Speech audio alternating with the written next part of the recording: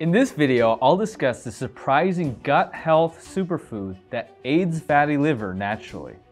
You'll want to stick around for this one. Hi everyone, I'm Dr. Chanu Dasari. I help my clients solve their immune inflammation and digestive dysfunction using the mind-gut immunity method. This clinical approach has helped thousands of patients resolve their symptoms in as little as 6 weeks without the need for complex or costly interventions. If you're serious about finding a lasting solution for fatty liver and achieving results fast, check out the link below. You'll go to a page where you enter in your email to receive a free training where I walk you through the protocols that have helped my clients with fatty liver achieve health within 6 weeks. Everything you need to know is there, including free guides, tons of helpful case studies. I'm going to show you the science behind superfoods and why they actually work for healing the gut.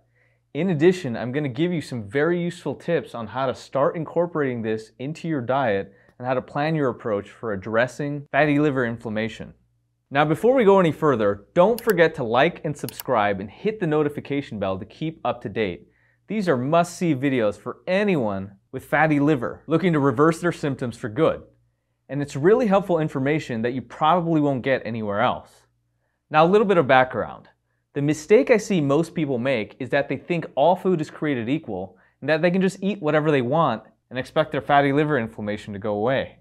While everyone may be different, the truth is there are some significant ways to decrease inflammation on your own within your control, which greatly impact fatty liver symptoms. One way, the best way, is to improve your gut health.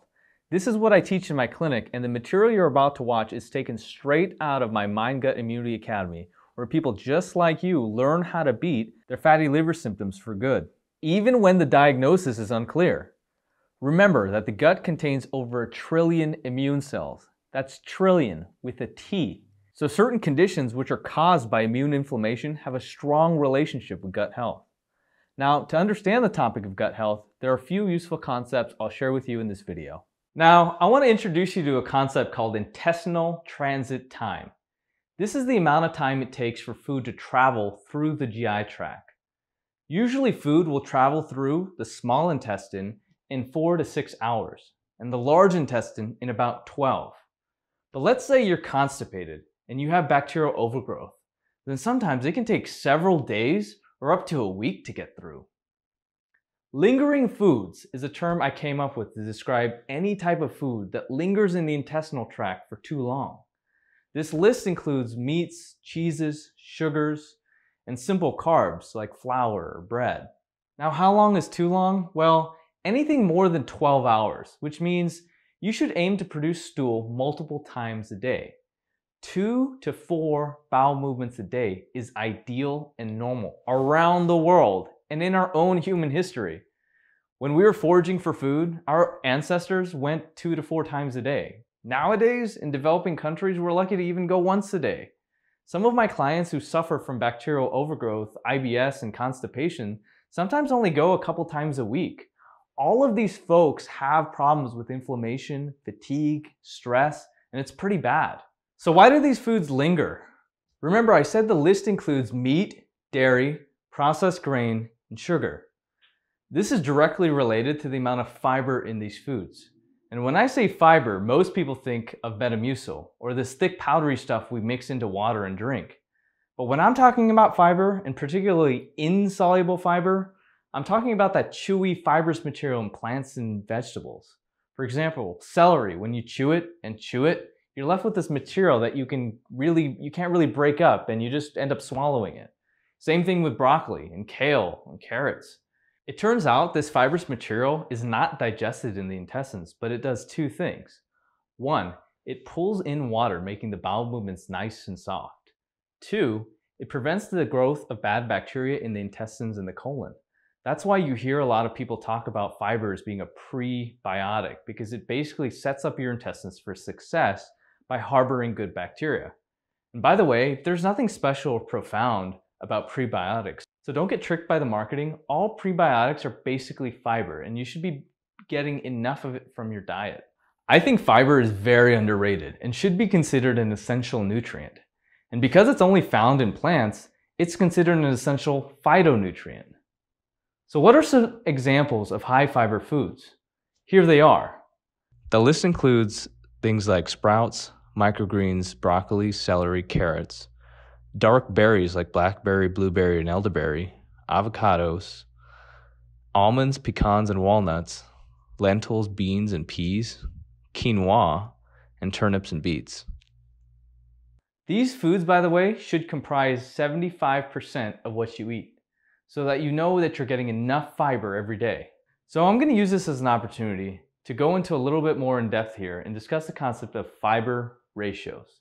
In my opinion, if you can understand this concept of fiber ratios, you'll understand the basis of almost every single weight loss diet ever invented.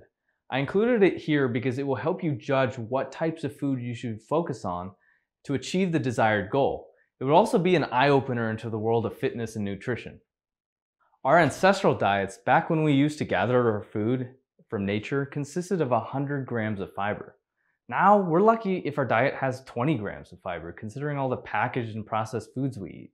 And when I'm talking about fiber, I'm not talking about the powdery stuff you mix into water and try to chug before it congeals. I'm talking about the fiber you have to chew in order to swallow. An example would be celery or cabbage. Why does this matter? Our intestinal system functions well when it has 1 gram of fiber for every 20 calories instead of 1 gram of fiber for every 100. And with that fiber, you need to also drink lots and lots of water, almost a gallon a day, because the fluid and the fiber is retained in the food waste and gets expelled and dumped out quickly from the body. Fiber ratios are very important because they basically dictate how well your bowels function and how much inflammation is produced in your body. If you have high amounts of inflammation, then your disease worsens and you gain a lot of weight and you keep it on instead of burning it off. So with that being said, we should, in an ideal world, aim for 1 gram of fiber for every 20 calories. And this is very hard and next to impossible for most people. I myself rarely hit this target, so I might just say to myself, let's just try to get 40 to 50 grams of fiber a day. And by the way, if you're at a 2,000 calorie diet, that translates to 1 gram for every 40 to 50 calories. The FDA thinks 28 grams per day is enough, but I think 40 to 50 should be your target. Keep in mind, that's still 1/2 of the fiber that our ancestors used to eat. You can never really have too much. So let's get back into it. After about 4 hours, the food waste gets metabolized by intestinal bacteria.